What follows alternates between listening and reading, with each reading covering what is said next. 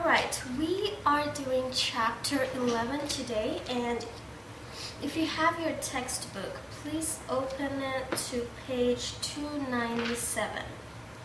297 from your textbook. Just to remind you, there is a quiz on the muscles, the rest of the muscles this Tuesday, so you can just come to my office and I'll give the quiz over there. And also there will be a quiz next class next week on Thursday, previous chapter, chapter 10. So also when you come to my office on Tuesday, if you already read through chapter 11, or even during that week, if you need help, just come over to my office or call me and I'll go over some things with you in this new chapter. It's not a very difficult chapter, but you do have to spend a lot of time studying this chapter just because it's got a lot of nerve names, functions, just many things to memorize.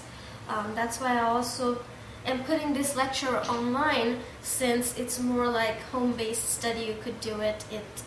It's not very difficult. So we start the chapter off learning about the spinal cord. Now, if you remember from the chapter on bones, you've learned the vertebral column.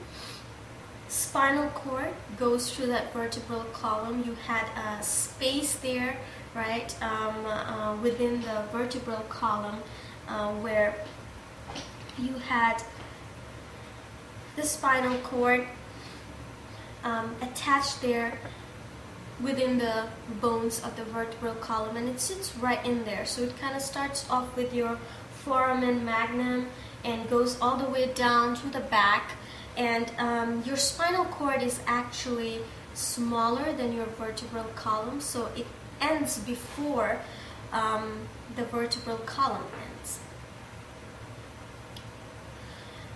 You have a lot of nerves coming out from the spinal cord, which we will look at. But if you remember, the vertebral column had all these bones, paired bones there. We also have number of paired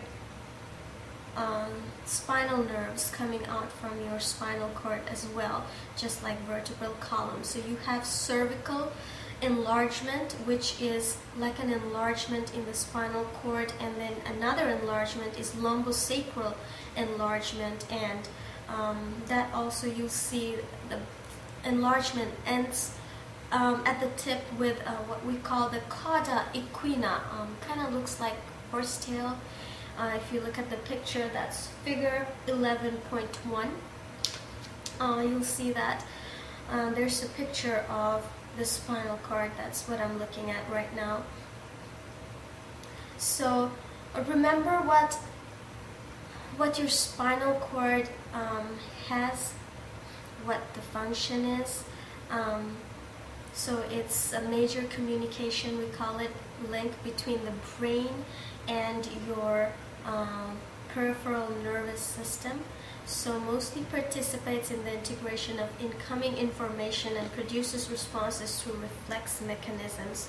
So you'll see that the spinal cord has these 31 pairs of spinal nerves, and it's 31 because you have 8 pairs in the cervical region, 12 in thoracic, 5 in lumbar, 5 in sacral, and 1 in coccygeal. So when you add that, it will be 31 pair. The difference with vertebral column was that you had 7 in cervical and we have 8 in spinal nerves. The reason is the first C1, the first bone, that bone had 2 spinal nerve coming out from there, so we have 8 spinal nerves.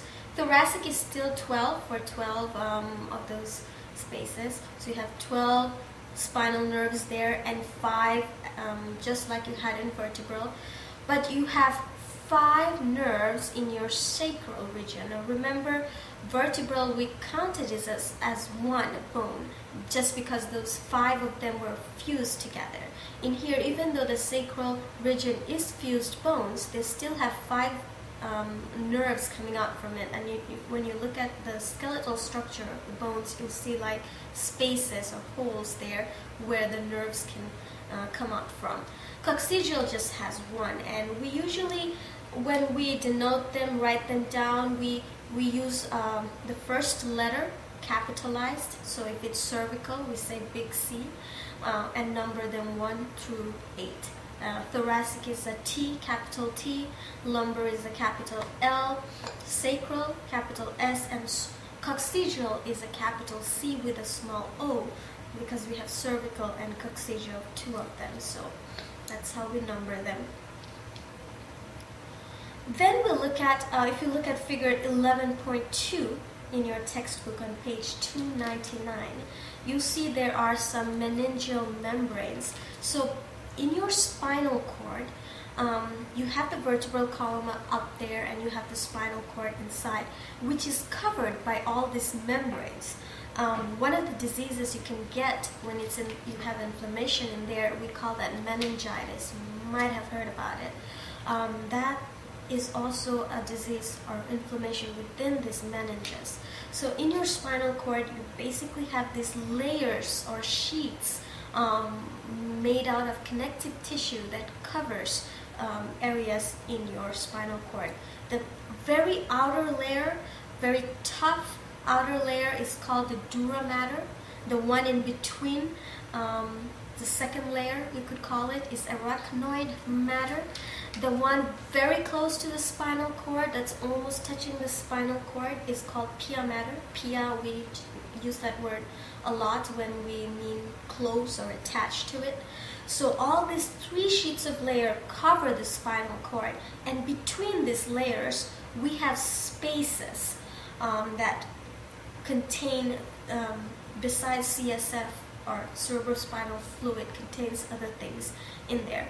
One of the space there is between the periosteum of the vertebral canal and the dura mater. So you have the dura mater, very tough outer layer, the spinal cord. Outside that you have a periosteum.